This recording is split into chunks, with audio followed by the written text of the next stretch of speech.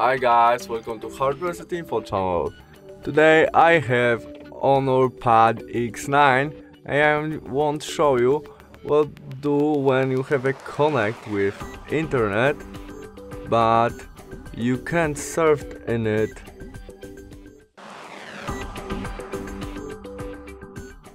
Firstly, to fix this problem on our Honor, we must go back from internet to the main menu, where we have settings option. In it, we go to we scroll down to the system and update, where we have date and time option. Now we must turn on second function, automatic date and time. After that, our internet would work. We go back to the Google Chrome and all is working. Thanks for watching. Bye.